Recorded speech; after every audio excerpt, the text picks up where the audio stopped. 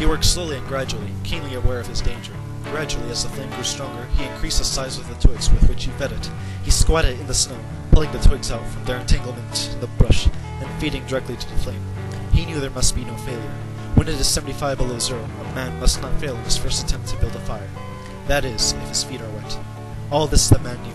The old-timer on Sulphur Creek had told him about it the previous fall. The fire was a success. He was safe. He remembered the advice of the old-timer on Sulphur Creek and smiled. The old-timer had been very serious in laying down the law that no man must travel alone in the Klondike after 50 below. Those old-timers were rather womanish. As the old man passed by, he said, "You're a woman."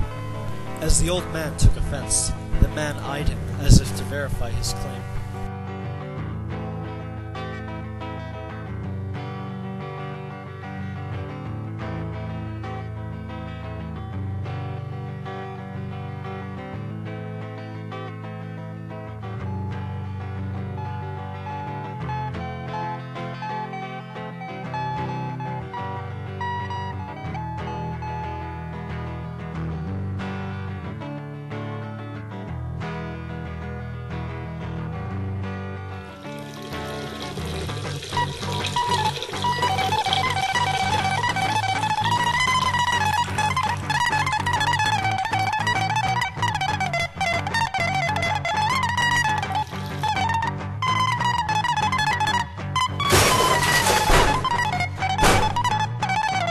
The sight of the dog put a wild idea into his head.